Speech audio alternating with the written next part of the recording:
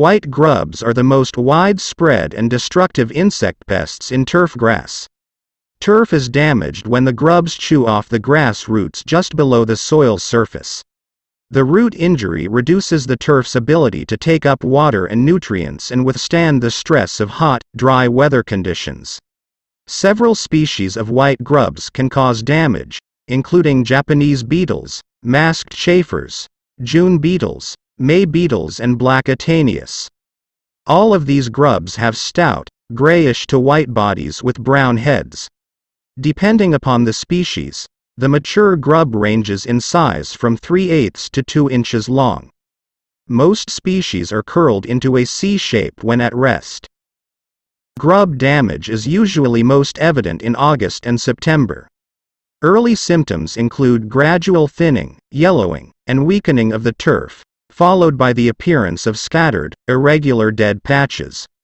As damage continues, the dead patches may increase in size, and apparently healthy turf areas may exhibit sudden wilting. The turf may also feel spongy as you walk over the infested area. Turf that is heavily grub damaged is not well anchored, allowing you can pull it loose from the soil as if lifting a rug. When you lift the turf, inspect the top 1 to 2 inches of soil for the white, C-shaped larvae. Sampling of potential infestation sites and early recognition of a grub problem can prevent turf loss and costly renovation. Another indication that grubs might be infesting the turf is the presence of moles, skunks, raccoons, or flocks of birds finding the turf attractive.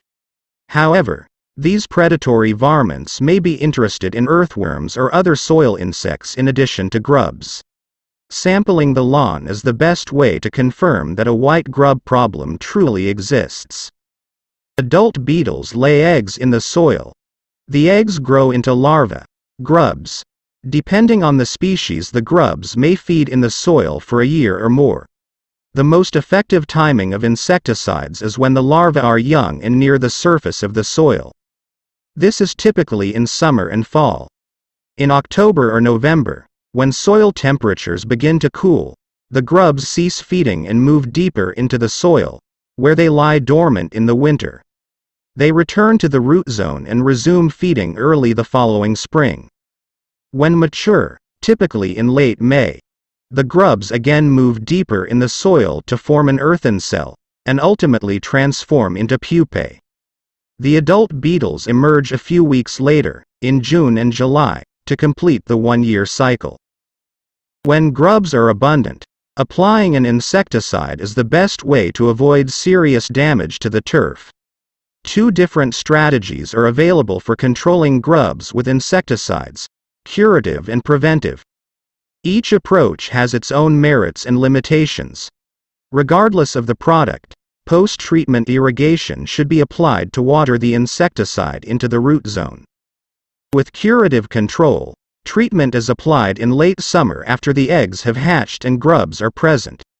Insecticides used for curative control have relatively short residual effectiveness, usually 2 to 3 weeks or less. Therefore, proper timing is important. The best time to apply curative grub insecticides is in early to mid-August, when grubs are still small and their feeding damage is relatively light. Grubs are still vulnerable to treatment in late August and September, but as they grow larger, they become progressively harder to control and damage to the turf already may be severe. By late September, in response to cooler soil temperatures, some grubs already may be moving downward and out of the treatment zone in the soil.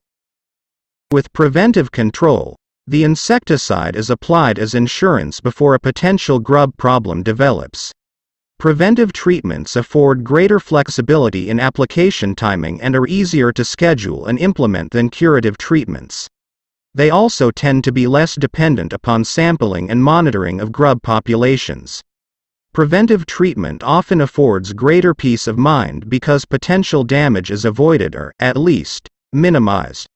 Preventive control requires the use of insecticides with long residual activity in soil. Multiple products are available and give excellent control of newly hatched white grubs when applied weeks or months before the grubs have hatched. Turf managers who use the preventive approach must use a different timing than they would for curative or rescue treatments. Preventive grub insecticides are highly effective against young, newly hatched grubs. Applications made as early as April usually have sufficient soil residual to control young grubs hatching from eggs in July or early August. In general, the optimum period for applying preventive grub treatment is mid-June to mid-July, during the month or so preceding egg hatch until the time when very young grubs are present.